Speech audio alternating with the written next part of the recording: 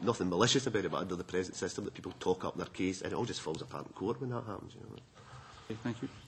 Well, Tier case has obviously highlighted the potential dangers of litigants adopting the sort of practice that we envisage of the medical people working with the lawyers. It's, and that would arise under a number of other headings, as I see it. Robert Brown. Yes, just two brief questions from me. First of all, it struck me listening to some of the examples that the Law Society, after that consultation, could probably give us written guidance following on this, and maybe after consideration of the examples where business models might be appropriate, some of the ones you've talked about, and more particularly perhaps where they wouldn't be, and some of the issues we should be aware of. I think a flavour of that would be very useful if you're able to give a bit of thought to that, perhaps after the session today. But the other point was just on the question of market failure. Social law, I think, is often regarded as an area of difficulty. And I suspect that it's not greatly affected by the bill if the Citizens Advice Bureau, law centres or whatever are doing these kind of things. But I think an area where lawyers perhaps find difficulty making a profit from it, or perhaps even more so, don't actually have the expertise in some of these areas for many people, immigration, housing law, social welfare. I wonder if you have anything to add about the context of or the implications of the bill for that sort of area.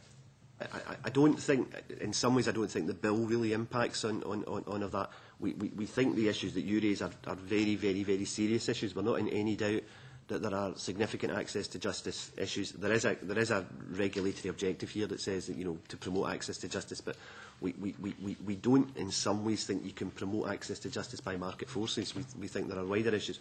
One of the things that we're going to do in February, and this was being done independently of this legislation, is that we propose to have what we've described as a summit, where we will try and get everybody around the table.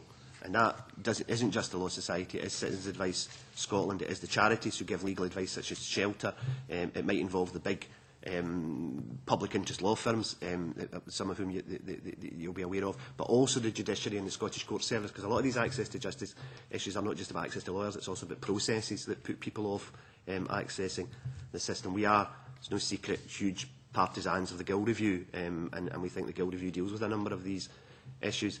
But basically we're going to try and get everybody into the one place. But there is quite a fundamental issue here. The traditional 1949 legal aid model assumed that high street firms, if you walked in off the street, would be prepared to do any kind of legal case. The reality is the law has become more specialised in their own interests. The firms don't have the expertise, and in some ways, because people now practice defensive law, there's an element of there's a danger of taking a case on if you don't know what to do with it, because you're more likely to end up with a claim or a client complaint, and the easy option is just to turn the business away, particularly when it's not profitable work, or marginally profitable work in any event. So that does need to be worked through. We've been in, we would commend, there was a strategic review just done just before the election, which we were broadly supportive of the conclusions that reached in relation to a lot of the social welfare law. It wasn't shelved by the new administration when they came in. They simply said it was a matter they would take under review. We understand that they are in the process of coming back to revisit that, and we would encourage them to do that. We know that the Minister, not the Minister in charge of this bill, but the Justice Minister himself is very concerned about these issues about access to justice, and as indeed are we. Thank you. Mr Smart, the committee is extremely grateful to you and your colleagues for coming this morning. That has been an extremely useful evidence session. The committee will suspend briefly whilst the witness panel changes. Merry Christmas.